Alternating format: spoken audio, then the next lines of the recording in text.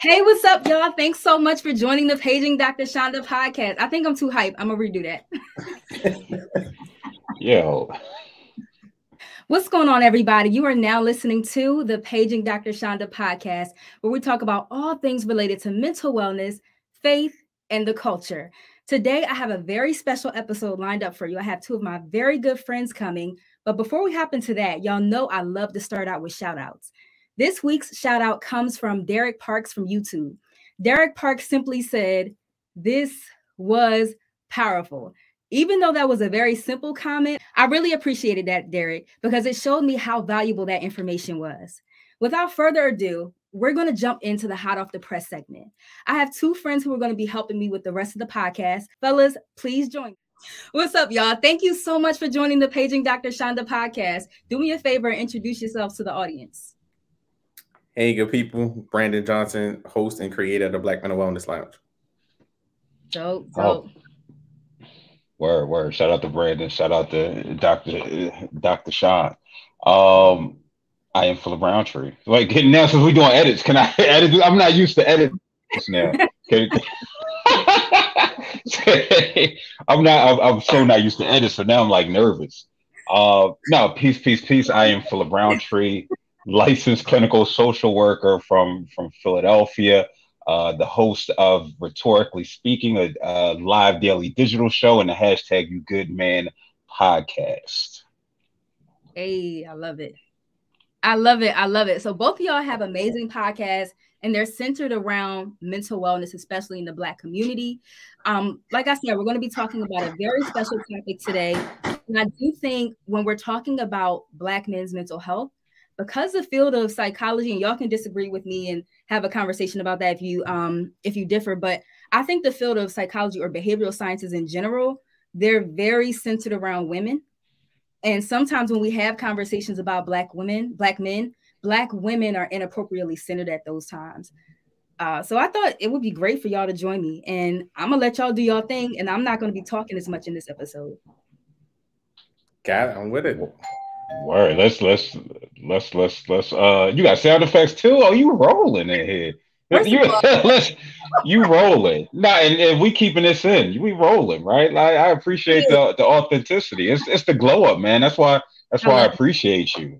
I appreciate you because you keep it real and have conversations about topics that are important to Black folk, which is super meaningful to myself, and I'm sure I speak for Brandon as well, that we appreciate this. Yeah, I appreciate y'all for real. I really do. And listen, we're not editing none of this out. I'm loving somebody's car rolled by just a couple seconds ago. He had a doorbell. I love the rawness of this sound. I think it just speaks to how raw this conversation is going to be. Like, let's get into it. All right. So the hot off the press segment. So unfortunately, this weekend, we had tragic news that the actor, producer, writer, Regina King, and her former partner, Ian Alexander, their 26-year-old child, unfortunately completed suicide. This was a tragic and a shock to our community, especially because Regina King is one of those voices in the Black culture and Black community that we grew up on, from Boys in the Hood to, all those throwback movies, Poetic Justice, like all that. Because she's been around for so long, there's a presence about her that makes us feel like we know her and we're a part of her family. And so me hearing that tragic news, it really struck something in me. I became very tearful when I heard that. Before I hop into you guys' opinions on what you thought when in your initial reaction, I just want to weigh in from the PDC text community. So you guys, if you want to be a part of the Paging Dr. Chanda text community, all you have to do is text podcast to 21000. So a few people weighed in. We have Paul from Florida, who came from a more so a Christian perspective, but he was saying that Ian was obviously struggling to talk about some of the things that he was experiencing regarding suicide. And he related suicide to the spirit of suicide and what he was experiencing. And he may have found it difficult to open up about his situation to his family. Jay from Cincinnati said that I hope his mother finds peace in all of this. And a sister who goes by I Dare You to Heal stated that there are lots of things for us to work on, especially in the behavioral health field. She's also a therapist. And so, guys, I want to hear from y'all. What was your initial reaction when you heard about this story? Yeah, I mean, I think for me, first and foremost, condolences Yes. to Miss King and the passing of her child. Like, couldn't imagine the kind of weight that comes with that. Mhm. Personally for me, I mean, when I heard it, I mean, of course, especially in my line of work, like doing a lot of suicide prevention work, definitely, was tough to hear that. Was tough to hear about this beautiful brother who died by suicide. And I think my other thought just kind of went to, this is something that's continuing to happen and impact our community. Like, the more we, unpack and have these conversations around mental health in the Black community, which is starting to happen more because of platforms like this, and the things that each of us are doing in our own spaces. It's at the point that still suicide is still the one, right? Like, we can have a little more conversation about, depression and anxiety a little more, but this conversation around suicide, there's still so many people who don't understand that this is something that is in our community, that, that many of us are dealing with. Like, there's so much, grief and trauma around this. And so my mind kind of went to, you know, first the hurt and pain that his family must be feeling, and then two, how can we start to pull in this conversation, especially as Black men looking at what the rates are. Like, how can we start to pull in this conversation around naming this issue in particular, in our community around this? Like, how do we, get our brothers to the point that, they feel that we can talk about this. Like, we can get a little more closer to, like, I'm having a bad day, stuff really messed up, like, I don't know why I'm getting through this. But that one part that they won't necessarily get to is that part about having suicidal thoughts. And that's a tough thing to Yeah. say and to pull out, regardless of what may be going on. And so I think for me, it went to that. And there, still always so many people who are so, shocked by this, of just like, oh, they had this, they had this, they had everything. And, understanding that what's happening in here, like, this can't always solve, right? Like, these things that we have around us can't always solve it. So how do we, bring in that conversation where we can start to heal as a collective, to make sure our brothers are all right? That's such a great perspective, Brandon. I love how you brought up the fact that, yeah, you can have everything, but people see that on the outside, but what's going on the inside, and how we can have more conversations about that. Yeah. Phil, weigh in. Yeah, I mean, for me, seeing it, when I think I saw it like a couple minutes after it came across my timeline, Mhm. and I reposted it, and it was like, um, I grieve for Regina King, right, and their family, and navigating that loss. And for me, that's really the hard stop for me. Mhm. And I say that because, I know, and I made a post about this on Instagram. Like, as clinicians, it's our natural inclination to pathologize situations, right? Whether we have a little bit of information or a lot, Yeah. right? And so when it came to him, like, nothing came out, right? Nothing came out whether he was depressed, or whether he had a terminal illness, right? None of this came in. They just said, hey, he was a beautiful spirit, and that was it. And so for me, it was really resisting that urge Mhm. to pathologize and in effect, use him as this exemplar to as it speaks to suicide, That's good. right? And so I say that because, and I'm different than a lot of clinicians, right? And again, I'm somebody who experienced suicidal thoughts literally for like 10, 12 years every day. Mhm. um my When we have this suicide conversation, right, I'm not one who's anti-suicide. And I'll be frank, right? Because I think about it. If somebody's terminally ill and I desire to leave Earth on my terms, who am I Mhm. to get in the way of that? Right? If they're making that decision. Now, what we know from individuals who do attempt suicide but are unsuccessful, that many of them are experiencing some type of whether it's short-term depression, a short-term traumatic situation, or what have you, or something long-term, right? And they say, hey, I'm glad I was unsuccessful if they indeed get that the requisite treatment to help them alleviate whatever was present. Yeah. But again, for me and for him, it was just like I just had to resist that urge to to pathologize that situation because I have no information. Mm-hmm. And I think for me, again, the more I start to think about suicide and what that took me to is I was listening to Dr. Greg Carr of Howard University.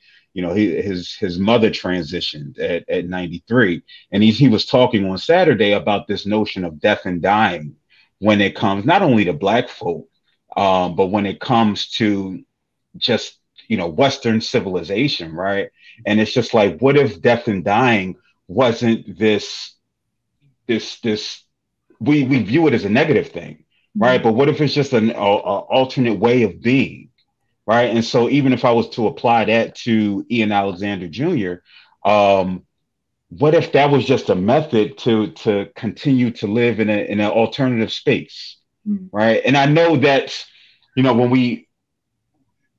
we have these existential types of conversations, right, it can be uncomfortable. It can be. But I think for me personally, right, when I do start to hear about suicide, because the work that I do now is directly a result of a young Black boy here in Philadelphia dying by suicide, Emmanuel Sloan in 2016, right? And so again, as far as the clinician aspect, it's just like, I'm reserving the right to speak until more information. But ultimately, it's just like, I hope that family copes in a healthy way, right? Mm-hmm. And the most healthy way when it comes to losing your seed. I couldn't imagine that. Mm-hmm. Yeah, that was so good. And so many thoughts kind of were sparked while you were talking, Phil. And first of all, I just want to respect and honor the fact that you're open about being someone who experiences suicidal ideations and suicidal thoughts. As a Black man, I think that's so profound. And I appreciate you for sharing that, because so many people are going to hear this who are also Black men who might feel like, I can't talk to anybody about this, or I'm the only person experiencing that. So that was a moment of vulnerability, and I see you. I appreciate that. While you were talking, you mentioned like basically coming from this space of like being non-judgmental about it. I think in our profession, especially, there's this like we're used to the data, we're used to the numbers. We have to memorize, suicide is the 11th leading cause in America. Like these are things we have to memorize. But oftentimes I feel like that causes us to be desensitized. Like these are human beings going through real life experiences. And us coming from that non-judgmental perspective, it looks like us, making sure we understand we don't know what the young brother was going on, what was going on through his mind, his spirit, his body. We don't know what was happening in the family. And therefore we have to just be careful when kind of making those types of assumptions. So I don't know, you guys take it away from here. Yeah, I think it's, I think about Ashanti Davis, who she was 10, I believe, in Ohio, who died by suicide some years back, which was a direct result of bullying and a direct result of adults not doing what they were supposed to do. Right, and protect her. And so in that instance, it's much easier for me to say, this didn't have to happen. Right. And maybe more will come out with Ian Alexander Jr. like, hey, maybe this didn't necessarily have to happen. But I know for a lot of the folk who die by suicide, we recognize that it doesn't necessarily have to happen. But for some reason, they feel that whatever they need met, it can't happen here. Right. And I try to empathize with that. Just today, an actor is Michael Madsen. He was in like Reservoir Dogs. He's one of those actors where you don't know his name, but if you see him, you be like, okay, yeah, I know you, right? His son died today by suicide at 26, right? And so it's like, but it does make you question, right? And I think that's where we get into like, what is happening, right? What's happening beneath the surface? Mm-hmm. You just wish you had more, more clarity, more answers. Yeah, I totally agree with that. And the point that you made about like these are people. Like I just tweeted that like maybe yesterday, right? Like, you know, as we're seeing these, you know, these numbers go up, first of all, where they were at before is unacceptable. Where they're at now is even worse, right? But that these are people, right? And this is our community. And even, you know, I think the other piece of it is that even when we don't know these people, we can grieve. Like you said, you know, you shed some tears around this. Like we can collectively grieve around this. So, you know, to Phil's point about like death and dying, how are we processing this as a community? Like, how are we making sure that that grief and loss piece that we're in, you know, engaging in that? Because this is, you know, this is tragic. All of them are tragic, but it isn't isolated. And as a community, they're becoming more widespread and they're getting younger, right? Like, and that's the other piece that, you know, I think about with this, like I have two kids. My kids are 10 and 8. And we start looking at suicide rate at 5, right? Like looking at that, like this is, you know, for us as a community, like I really feel like this is one of those things that, you know, to explore those tough conversations, you know, to engage and kind of figure out, you know, how to navigate this, because this is a community you know, issue that we're seeing. And then I, you know, watching social media when this happened, like it was a collective grief that was happening. And so like figuring out like how we engage in that collective grief, because once we figure that out, we can figure out how to collectively heal, right? And how to make sure that any others that will experience this, their family or friends, can also have that process of healing also, as complicated as that process may be, us being in a position to try to aid people along in that path while we're also grieving ourselves.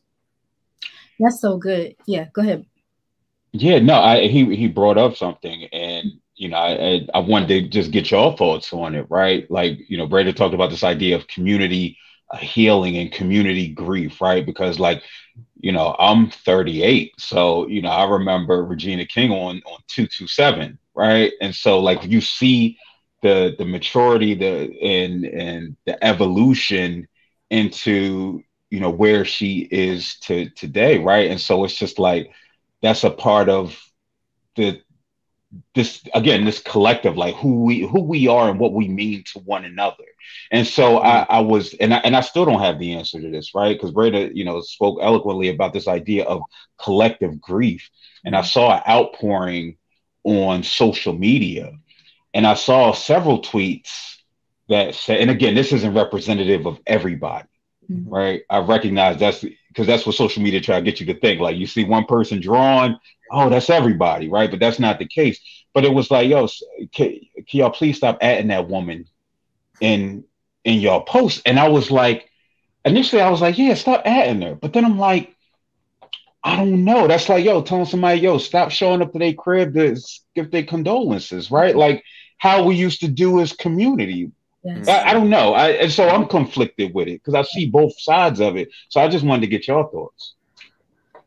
Yeah, no, I think that's an amazing thought. And to be honest, Phil, that kind of, it crossed my mind as well. Even when developing the template for this episode, I want at first, like I wrote down like Ian Alexander, because I wanted him to be centered in this conversation. But when we talk about like collectivism and how she's impacted by this too. One of the reasons why, the thing that like really evoked emotion and just caused me to like emote uncontrollably after hearing this story was just seeing how the relationship she had with her son. Like there were several videos posted about talked about him, like, you know, he makes me proud to be a woman. Like I know I'm a good woman because I'm a great mother. And she being a mother was a part of her identity. And then I started to think like, you know, how dare I kind of exclude her from the conversation, because it's impacting her as much as it's impacting, you know, everybody else in this situation. I don't know. I could have a different perspective, but that's just where I was coming from. Yeah. I mean, you brought up a good point. I saw the same thing, Phil. Like I saw a bunch of people that were like vehemently like going into posts, like, you know, untag her and things like that. And I do think it's a balance. I don't know if it's a right answer, you know, to it. It's like at the same time, we get, she's grieving and understand what's taking place. But at the same time, it was such an outpouring. I mean, just like constant, nothing but, condolences and well wishes and things like that. I didn't see any craziness on any of the posts that people were putting up. So that could be a sense of community in that sense. I mean, I feel like it may get down to an individual thing, but yeah, I saw the same thing and I felt the same way initially, and I was like, yeah. But you bring it up that way, it's like I can see how it could have been a part of her healing process, because I don't know what it's like to be a public figure. She does, like you said, for her, so much of her life has been a public figure, and so they may process those things differently. And so having all those people pour in may have been something that was beneficial to her. But even as I'm kind of like hearing you guys talk and just thinking more about it, like that's really how we process grief in our community. Like if somebody passes away, unfortunately, what's going to happen? We're going to show up to their mom crib with like 3 hams, 3 turkeys, and like we're going to do all those things because that's how we show up for our community members. We go to the family, we provide words of affirmations, we give gifts, money, even sometimes food. And I think, that was just, we were kind of seeing that depicted in a virtual sense, like on social media. We couldn't show up to her house and give her like some flowers, but we were able to kind of show her love in that regard. Yeah, so I see both perspectives as well. Yeah, when we talk about this idea of community, it's funny. I was in therapy with working with a sister yesterday, and she just happens to follow me on social media. Like I knew her before I started. I didn't know her well, right? Like, somebody on social media, and we started working together, and she was like, yeah, because I want to talk to you about your post, because I felt it in my spirit, and I feel like you was talking about me. I was like, nah, you know what I mean? But she was like, yeah, that Bell Hooks post, right? And it was just like, what the post talked about was how community has always been the primary love for Black folk, right? It's always been community first. And what happens is white folk, a salute to the white folk who are tuned in, right? White folk made romanticism, right, the number one love. Yes. And so, when we talk about romanticism, that's when we get into the individualism and all of that. It's about me and my feelings and my emotions. But when Black folk have been operating since the beginning of time from a community perspective. And so, we've shifted, which is, is a good thing, right? Where we've adapted. And they say like Black folk not together, not how do we bring ourselves together?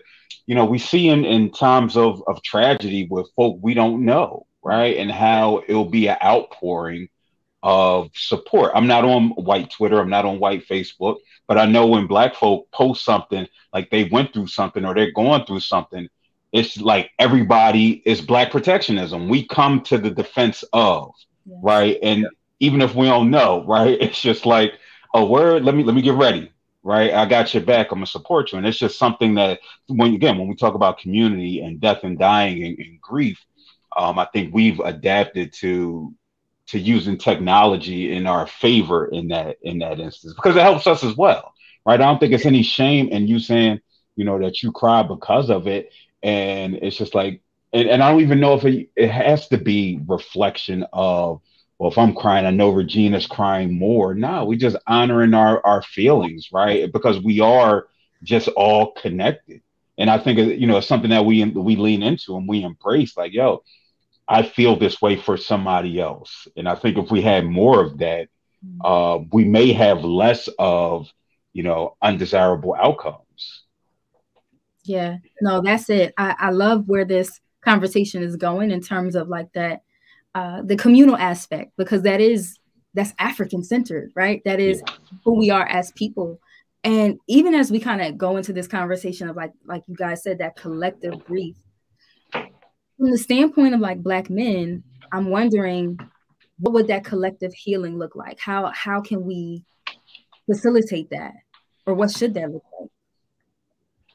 Yeah, I mean, I don't know if I have the full answer to that. But I think that, as as we talk more and and share and kind of figure out like, I think the one thing that I tell brothers, like when I'm in conversations with them, is to, understand that, we talk about, when Phil kind of broke down like how we've transitioned that, collective into an individual, mindset, I think a lot of that goes to, pain and grief also.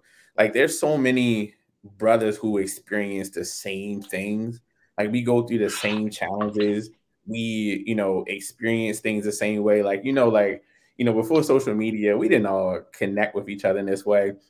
But as like memes and stuff come out, you start to realize you had the same childhood as like everybody else. Like, so much stuff like that your parents did, somebody else's parents did, or you had to deal with, like, street lights come on, you gotta go in the house. Like everybody parents said street lights was on, you come in the house. And I feel like in the same way, we go through the same kind of stuff. Like, I mean, it's not going to be one for one, but we go through a lot of similar things, and we'll be around each other and may not necessarily, want to share because we feel this pride of talking about some things that we're going through, or, some of our weaknesses or some of our experiences. When the crazy thing is that there's so many other brothers around you right now that are going through the same thing or have been through the same thing. And so if it takes, I've told people, it may take one brother to knock down that first wall that's in front of them. And then as they talk, you can see the walls around the other brothers start to crumble a little bit, and you can get into those conversations. And so I think even get into the sense of the collective of we as Black men collectively feel, certain pains. We have similar, challenges, whether it be law enforcement, whether it be trying to, develop and cover a family, whether it's, financial and dealing with those things. And a big one also is inadequacy. Like there's a time so many brothers feel like I'm not doing enough. Like I'm not this person. Like I'm supposed to get to this level and I'm not there. There's a flaw, somewhere with me. And as a part of that, I feel like if we can get to, if we can get to a point where we're all talking, we're all having these conversations, we can start to drop some of these walls down. And I think that's the first step. Like when we understand that, we're all in this together, the same mess that this person had dealt with, somebody else has gotten through it, right? And so if we can do that and operate it in a place that's safe, in a place that's non-judgmental, and in a place that's designed for healing, like not necessarily enabling, not necessarily, in that sense, or, that has a lot of like bad ways to cope with it, but really like engaging to heal and just be like, listen, I did the same thing. Well, that stupid thing you did, because sometimes it's not everything else. Sometimes we do stupid stuff, right? Period. And so like, I've done it before. This is how I've recovered with it. If we can figure out a way to, I don't want to say drop the pride, because pride can be useful, but how we can develop it into a way that we can really, engage and start to knock some of these silos down. And again, as Phil's talking about, like rebuilding this community aspect where we're safe and comfortable with each other and start the healing from there. Whew, this conversation is so good. Okay. So now that Phil was done fighting his phone, I know, and Brandon handled it like a champ. I don't know if y'all listening to it in the audio. I'm sitting there doing 360s with my phone, trying to get it stabilized, and he's still going. I would have been lost track and like just stopped. Like, but no, so salute to you for sure. I got it situated now because things are just happening over here, man. But no, I completely agree with what he's saying. I liken it to addiction when it comes to individuals who engage or indulge in drugs and alcohol, right? You get to, folk, become sober a lot of times. They just get to that point where they're just tired of feeling this way, right? You get tired of feeling this way and you take the necessary steps. And it's not saying you're going to be perfect along the way, but the impetus usually is like, it could be something traumatic. It could be an event. You could just be tired, right? You got to be at your low. And so when I think about this idea of Black men and emoting and,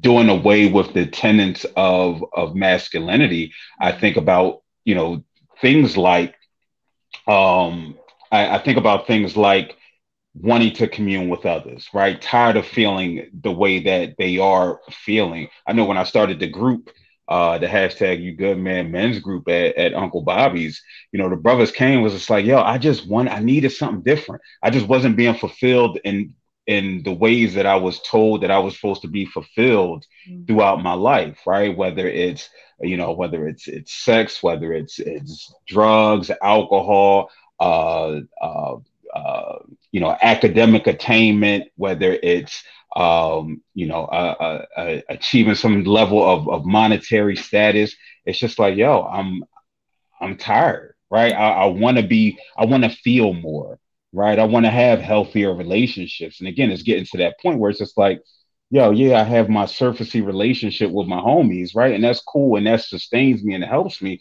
But I want to have deeper relationships with people. You know, I think about, you know, myself and how a lot of my I have my I'm not gonna call my relationships with my homies like surface level, even though we talk about surface level things 99.9% of the times, they are meaningful relationships. But I know with my women friends, right, where it's layers to this, right? If I am feeling something, I know I can contact them and go in depth without the typical response from a homie like, yo, you tripping, or making a joke about it, right? When you try to be serious, and what that could do, that could cause people to shut down. So I say all that to say, I think for a lot of men, it's just getting to that point where they desire something more for themselves. Again, maybe that's the theme. Yeah, you both of y'all are saying such amazing things right now, and even kind of going a little bit further, y'all. And the reason why I had y'all come is because I feel like y'all can talk extensively about this. I recognize like there are shortcomings that I have when it comes to talking about this, because this is not my lived experience. So y'all are talking about this sense of inadequacy is the common theme, right, for Black men. How does that show up? Because like I often get questions, whether it's through inbox or in therapy, from other men about this sense of inadequacy, Black men. And it's like, I can refer you out, I can refer you to a Black man, but I just don't have that type of information and knowledge for you. So as Black men, I'm going to use y'all to my advantage right now, like to tell the audience like what that looks like, how that presents, and like, yeah, like what does that look like? Yeah, I mean, You want to go first, Rick? Yeah, and I mean, I feel like in any number of ways. I mean, one, like I said, it comes in so many different, like it can come in so many different areas, right? Like the feeling of inadequacy can come in so many different areas, and I think one of the how it can present is aggression towards the thing that you're inadequate about, right? So like if you're thinking about like I want to get to a point where, you know, I have, you know, this relationship with this person and I'm not getting it. So you may be trying to date everybody, right? So you're gonna try to get, you know, that person locked down and get that thing figured out. Or if you're like, I'm inadequate because I don't have, you know, my finances in order, or my money's not. So you're gonna try to hit every come up, you're gonna try to hit every lick, you're gonna try to do whatever you can to try to get there by any means necessary. And it gets to the point of usually taking those aggressive methods don't necessarily work. They don't get you better outcomes. So then you get frustrated. So then the irritability starts to come in, and then you start to, you know, then it's you against you, right? Like you're starting to challenge yourself, or like, why can't you? Right? It's like, why can't you do this thing that as a man that you're supposed to do, that you see other people doing flawlessly or easily? Like, why can't you do that? So I think it starts to come up with that self-doubt. But I mean, I think a lot of times it turns into, desperation and then frustration with yourself, because I can't fix this as quickly as I wanted to, because for a lot of things with us, we're solution oriented. So we like, if there's a problem, I should have a solution. Like I should be able to figure it out, and I should be able to do it quickly. Right. And so I think it goes into a lot of that. And then, if you're not able to do it, there could be substance, abuse challenges. There could be, again, that internalized, doubt that could lead to depressive episodes. I mean, it can start to spiral if you don't, kind of get it in check. And I think a lot of that is understanding, that there are no checkpoints in life that you have to get this by this point. You have to do these things, but in not getting there, like that's a real thing to sit with. Like I've been there certainly, like, you know, for sure. Like even like for me, I wasn't always good with my finances. Even when I got with my wife, she was the finance person. She was, all her money was straight, credit score, crazy, like all this kind of stuff. And so we about to get married, and she like, let's talk about these finances. And I'm like, why? Because you're getting married, dummy. That's what's supposed to happen. But when you get into that sense, like I feel inadequate there, so my natural disposition is starting to go into anger. So when you bring it up, we can't talk about it because I start to get angry and I find a way to blow the conversation into something else, and then we don't talk about it because that's where my insecurity is. But if we, you know, figure out how to address it and understand how to manage it and deal with it, and again understand the process that goes along with it, you know, then it starts to get a little better. But it can come out any number of ways, but a lot of the times I see it as like frustrations, particularly around the thing that you feel inadequate about, but you haven't had that internal conversation with yourself of, this is an insecurity because I feel inadequate in this space. Wow. No, that's good stuff. Yeah. No, I completely agree. I think you know, again, eloquently touched on, my bad again, the phone keep dropping, man. I think you setting off something. You shaking the room when you speak of gems and the phone just falls over, right? So I think you talked about, like, you know, what's happening in like the day to day, some of the things. So we know that's not an exhaustive list of what, you know, impacts how folks show up. And I guess this is the portion of the program, right, where you might get the, you know, the hate comments in the YouTube section and stuff like that.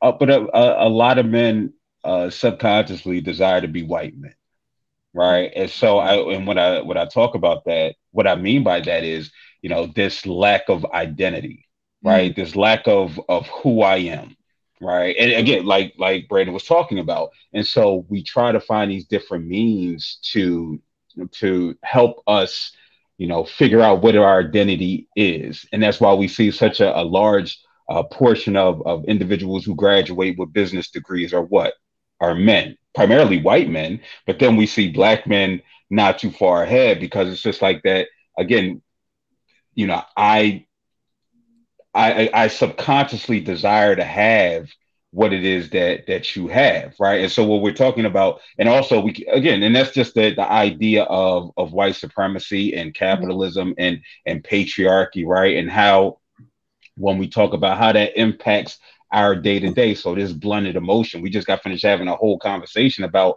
who we were and who we are, right? Because I don't think that never leaves us. We just might forget from time to time, but we've never been a people that have blended emotions, right? That was never us, you know, men, women, again, even these whole gender roles, right? And gender concept, that wasn't popping in Africa like that, you know, back then. And so we've adopted some of the unhealthy mannerisms and characteristics and ideologies of an oppressor. I think about Nikki Baldwin, might as well call him Nikki Baldwin, Nikki Giovanni and James Baldwin in their conversation. I encourage anybody to watch it on YouTube, then watch the analysis that we had on at Phil MSW, where, you know, shameless plug, where they were, you know, Nikki was talking about how the black man shows up when he gets home from work, right? And she was like, yo, you smile in this white man face all day, right? He kicks you, he tells you what to do, you just keep smiling, right? Knowing that you're seething inside, knowing that you're feeling pain and anger. And then you come home and take it out on me, take it out on your kids and what have you. And she's like, yo, why can't you lie to me? Right? Why can't you come and just like you lying to him, come lie and give me that fake smile? And Baldwin's like, you know, because the bills got to get paid, right? That's why I stay in these situations. And it's just like, she's like, no, they're gonna get paid though, right? I need you to believe that we gonna be good. And again, this when we think about the community aspect, like, yeah, we know bills are a very real thing, right? But does this mean that you have to endure? And I think for so many black men, it's just like, yo, we've endured for so long, right? we've had to be, you know, strong. Why? We had, you know, quote unquote strong, whatever that means. We had to be that. Why? Because if you weren't, you know, you're gonna get killed, right? Because you're not the strongest enslaved person. And so you adopt those characteristics and you take them with you as you go, you know, go forward. So I say all that to say that we can't ignore, you know, how that influences, you know, Brandon when these insecurities related to it, right? Because this narrative has been pushed that you a ball, you're supposed to have your money right, you're supposed to have your credit score at 18,000 or whatever the high number is, right? And so again, this is their system and how they operate. And even though we're in it, but we don't have to be of it, right? And so if we can be mindful of, but everybody don't know that, right? So if I'm having this conversation with brothers that come to the group, we might have some who understand it and some who like, yeah, I don't know what you're talking about. But you know, this person on my job getting on my nerves, right? And this is because, and so again, it's just the understanding the root cause and then the offering practical reasons and solutions as it manifests itself. Yeah, man. Listen, I know. That why is powerful. It's heavy. Seriously. Yeah, I mean, I think that, you know, that capitalism piece, that white supremacy piece is, you know, is so evident in even what attainment looks like, right? Like we are looking at, you know, people in systems that have built on the backs of other people, and people have attained things in that way. And, you know, the system that breaks it shouldn't be our goal. It's a flourish in these systems. Like the systems are the things that are holding so many of us back and have lifted so many other people up.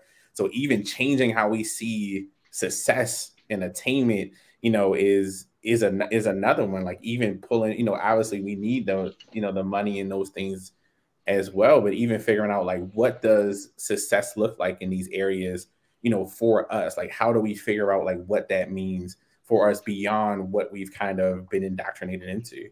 But that's a great point, Phil. Yes, that can be a whole episode though. Listen.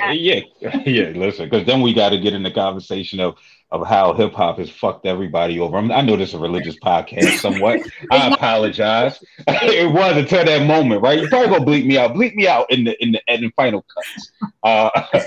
But if we think about people of a certain age, right? People of a certain age. If you're a black man that's under 50, hip hop has been the most important outside influence in your life, right? Beyond your parents, I would say. You know what I mean? Just because, again, it impacts your relationships. It impacts the types of relationships you have. It impacts the job. It impacts how you view yourself, how you view other brothers, right? Like, again, we talk about, you know, hip hop is like Brandon and I, if we went off the tenets of hip hop, we supposed to be competing with each other right now. And who could say the most right now, and you know who could get the most airtime, right? But in reality, we recognize that how does that benefit others, right? And so because we're unlearning certain things, right? When it comes to it, it's just like, no, you're not my competition, right? Because competition breeds. You know, it's a breeding ground for anger, for pain, for frustration, for whatever, right?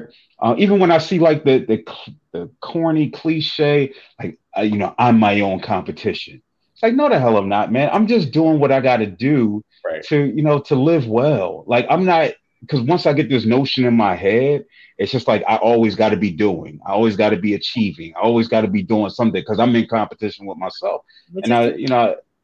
It's taxing, but again, so many black boys, so many black men are up against that. That's what their value is associated with. That's where their value is what they can produce and how high they can climb. Absolutely. And then we got to think about, like, going back to that conversation about like racism, oppression, capitalism, all those things have even impacted some of our core values and like what success means to us. And even like emotions, how we emote, emotional suppression. Like, how would y'all say for Black men that has been impacted by like racism and oppression? Yeah, I mean, I think it goes back to what Phil said, like this mentality of you can't show weakness.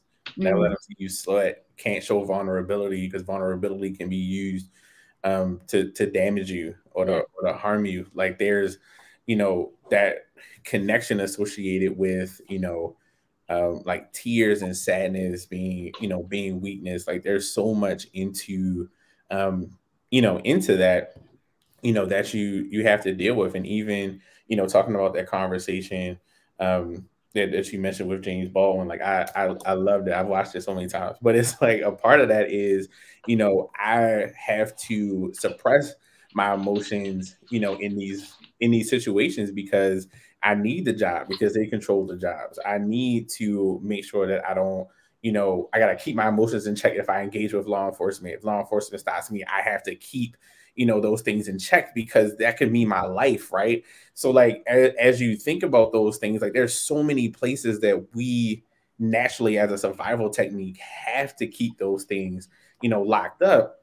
If you get rid of them or express them in other places, like it feels unnatural, right? Because you spend so much of your time trying to keep it in this bubble that it shouldn't have to be in, right? And so like it's not natural. And as Phil mentioned earlier, and we were talking about this collective piece, this wasn't how we were. So now that we have to adapt and assimilate ourselves into systems that have been meant to oppress us and kill us, when we get the opportunity to share those things, it feels weird, right? It feels off. Because I don't even spend enough time with them to process them myself because I have to keep them over here for my own safety. And that's the, a lot of the thought that goes into it.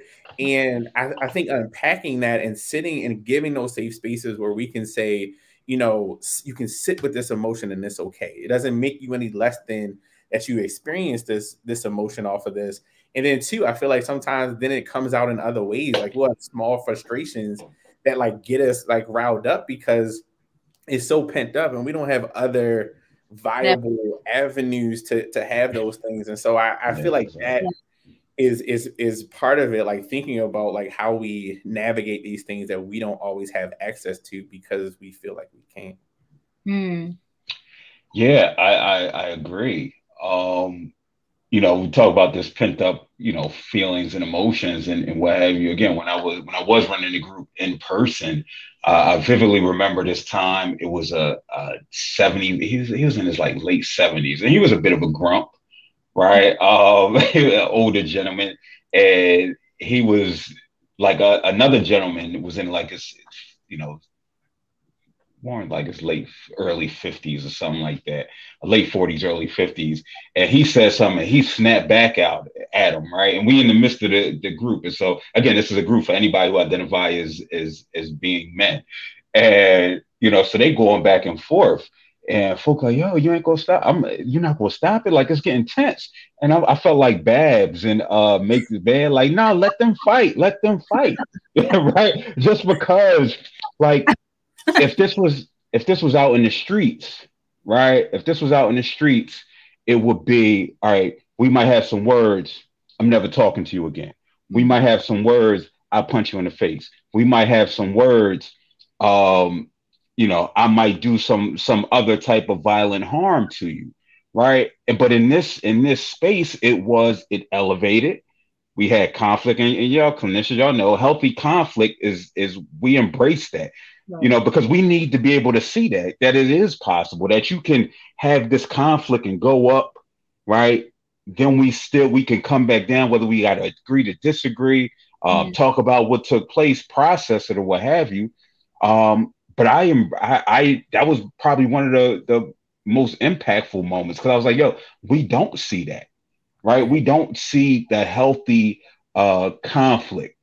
Like Doc, you talked about, black women, and I would argue, black, no black folk, no person of the global majority is in the thinking of, psychology or psychiatry and modern medicine at all, right? Like we're not a part of that. But y'all saw that with Insecure. Y'all saw Issa and Molly beefing for episodes and for seasons, and we saw the ups and the downs and the ebb and flows. And you try to sit and think about black men who have some ups and downs, on shows, period. And I'm like, can't really think of any.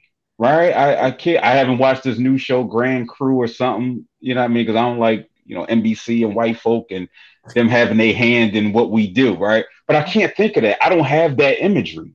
The imagery that I get is Jim Jones and Freddie Gibbs beefing, fighting, something on the Shade Room, something on Media Takeout of black men in conflict, right? And so like that narrative is consistently pushed. And so when we talk about representation, like a lot of times folk get caught up in you, right? And skin tone. But it's like, no, where's the representation of the brothers who had beef and the beef escalated, right? They have conflict and it escalated. Where's the representation of, brothers loving one another, right? Where are the different types of representation of brothers just again loving one another? It's just like it's just non-existent. And so that's why it becomes important for us to really have those conversations and speak to it, whether it's Brandon, whether I'm just thinking off the top of my head, Rashawn, or Paul Bache. I call him, my name Paul, I call him Paul, right? Just thinking about these folk, Aaron and a bunch of other folk who talk about black men, and not just them experiencing trauma and stress, but also showing themselves in loving, vulnerable lights. I think that in itself is, I would argue, healing. Like black men being able to just see black men, no treatment occurring, just being able to see them talk about being vulnerable, being open about emotions, having those conversations about a group where, two old heads was getting into it. Like that in itself is healing for a lot of black men, because like you said, that representation is lacking on TV, media, etc. And I know you took it back to Media Takeout. When I think about black men in conflict, I'm thinking like, dang, there really isn't. I mean, a couple episodes on Love and Hip Hop and stuff, but like we talking about healthy conflict. Like so I don't know. Like y'all brought up so many great things. So many amazing gems were dropped in this moment.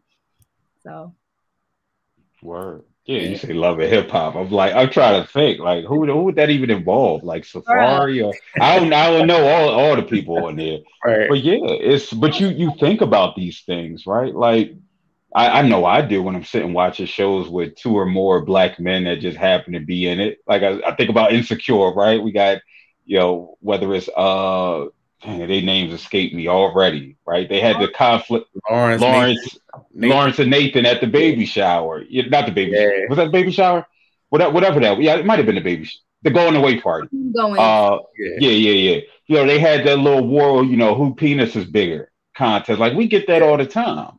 You know what I mean? And so not to say they were wrong for doing that, right? Because that happens too. It was good to see that was the extent of it, though, right? And it didn't go to anything further, because a lot of times, especially when it's over a woman, we know that it can elevate, right? Because it's like, this idea of property and ego and all these things, intersect. So, but yeah, it's and I hate even saying there's nothing out here, right? Because we know like all of this stuff is curated, right? Like, so it's like I think about. There's so many YouTube-based web shows with creatives trying to show us in light.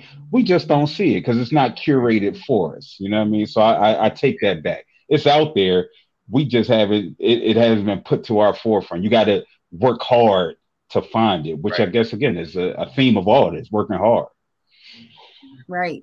I mean, I guess we got to. If we want to like heal and all that stuff, it comes with working hard and having the resources, right? Sometimes we don't have access to that. And like you said, like, imagine if those ideas from those creators were like funded, or like people did care about Black mental health in our communities and they wanted to put our stories out there so that we can have more representation and seeing people who look like us in media or what have you. Like, I think a lot of this could be eliminated. Like a lot of the things that we experience day to day could be significantly improved if people cared, which I don't see that right now. Yeah. It really depends. Like it's like once you said that, I really started going through my like TV database. I'm saying like, man, it's gotta be one, and I'm like, drawing a blank, and I was like, it's true, and that plays into it too. Like you brought up the music piece, like all that, plays together, and a lot of it is even subconscious. Like we just like, yeah, it's just music, it's whatever. Like we don't get to me, and I said that for a long time, but you realize like those things do play into that, and if we can't collectively get together, understand our emotions and problem solve, like that's step one. So that representation, trying to build that, definitely is important. Yeah. And now I got used to, now I'm going down the Rolodex and I'm going through songs and stuff. And so then I start thinking about the song like, what is it? Help me be the best man. I forgot who was it. Was it RL or RL Joe? I don't know who I it know what was, you're but talking about. yeah, but they singing the women. And I'm like, like imagine if they were singing it to like another brother, like brother, help me be the best man I could be. Yeah, What the response would be. That wouldn't even see the light of day. You know what I mean? It wouldn't see the light of day. yeah. But it's so necessary though, Phil. Like, Yeah. y'all talking about it now, like Black men seeing other Black men and pushing other Black men on emotional suppression, like managing healthy conflict, all those things is so necessary. So yeah, I would want one of y'all to write that song and to sing it to one. Brandon, you Yeah. Yeah. I can't sing. So, well, you said right, not sing. So, yeah, that I wasn't given that by the creator. You know what I mean? That's not my gift. But we probably have though, because you look at some of the songs how they are today. It's just like you can say anything at this point. You know what I mean? Right. And get it popping. It's interesting. It reminds me of um like I was an honoree amongst like 50 to 100 other brothers for Black Enterprise, their Be Modern Man, which they like, That's what's up. nominate brothers who are doing good things and, in their community. Like we all came together. It was in Miami one year, and then it was at another, it was at is at like two golf resorts. Nice, the amenities were all of that. And it was funny, like I got on the plane and I got I'm from Philly. I got the Philly scowl on, right? And I sit next to a brother, and he kept wanting to bust it up with me, and I'm thinking in my head like, dog, leave me alone. Like I don't know you. Like, why are you trying to talk to me? Like, what's up with you, right? Even this, and this was only like maybe within the last 4 years or so. Despite unlearning a lot of things, it's no different than when we walk past another brother, like how many people say what's up if you smile at another brother's like, oh, what you smiling at, right? We again, it's we're always in defense mode. And so I ended up starting talking to him anyway on the plane because Frank's name Frank Brady, he's based out of New Haven, Connecticut. And again, the nicest brother in the world, you know what I mean? Like he's just smiling all the time. And it was just like, again, and to mind you, I'm going down here to be surrounded by brothers. And I had to have this honest dialogue, like, fam, like, what you want to stone the face the entire time? Right? You're around nothing but brothers. Yes, it's gonna be women down there as well, but you're gonna be majority brothers. You want to scout your face? Like, what are you going down here for?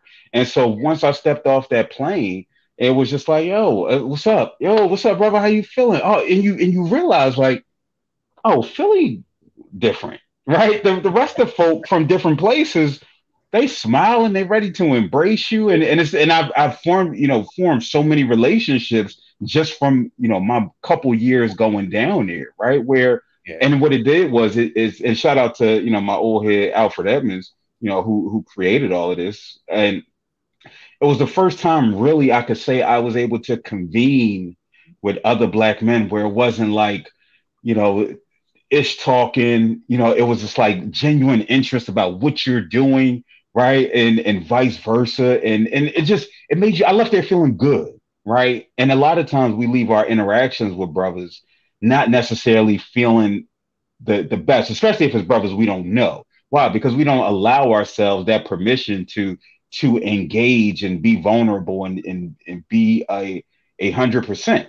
You know what I mean? And show up in situations. We only know how to show up in one way a lot of times. And again, that's for good reason, but that just reminded me of that situation. Yeah. I love that you talked about unlearning that too. Because like you said, like I feel like that's a defense mechanism. Like You know, we know the Freudians or whoever came up. Yeah, I think Freud, the white people came up with the defense. The whites, D-whites. Right. These defense mechanisms that we utilize in order to protect ourselves. And like you said, like some Black people, we feel like we have to constantly be in this space where we are protecting ourselves. And when it's unnecessary at times, when we're in safe spaces with safe people, it's important to recognize that and to also let those guards down so that we can be vulnerable and to receive from those situations. So I cannot say how much I loved how vulnerable y'all both were in this conversation. I really can't thank you enough. Y'all, any last words? Where can the people find you? What projects are you working on? Let us know. Black Mental Wellness Lounge on YouTube. Just look us up, Black Mental Wellness Lounge. Would love to connect with folks on there. We did a Black Men's Roundtable on the Black Mental Wellness Lounge. So if you're interested in this topic, we just had 4 brothers just talking about similar things as tonight. So definitely check that out. Instagram at Black Mental Wellness Lounge. Would love to connect. Thanks for having me on. This conversation is it is amazing. And Phil mentioned that Philly thing. I was like, I'm from down the road in Baltimore. We the same way. And I was like, it's a Northeast thing, man. Yeah. The only difference is y'all got that. What y'all say? You. That's how y'all pronounce it. I don't know if you heard it, but when he was saying two, like that accent, it was coming out. It never failed. I think my phone was dropping 1,000 times when he was saying it. That's why. Word. Yeah, so you can catch me also on YouTube at the @Phil. So if you put in Phil, Phil, M is in Mary, SW, or look up Phil Roundtree on YouTube, you can see just the different stuff that I do, the rhetorically speaking. Also on all your platforms, your SoundCloud, your Spotify's, and all those white folk owned stuff. You can look up #YouGoodMan podcast. I actually got a new one dropping tomorrow. I had myself and 3 other brothers, Shimon Cohen, Michael Olnick, and the hip hop social worker Chris Scott, and we are all in different stages of sobriety. And so we got together to have this discussion on men and sobriety and what that looked like in our experiences. So, if you look up #YouGoodMan on all those platforms, or you could just follow me on Instagram and the Twitter @Phil_Roundtree. I love it. I'll definitely be tuning in. Congratulations, Phil, on your sobriety. That's major. Absolutely. Yeah. Oh, word. Thank you. Yeah. And congrats, Brandon. I know you recently moved and got a new home. Black men is out here doing things, y'all. Like, I love it. All right, y'all. That's a wrap. I do appreciate all of you for listening. If you want to be a part of the PDC text community, all you have to do is text podcast to 21000. And don't forget, you have the power to create the emotions that you want to experience. I'll see y'all next Wednesday.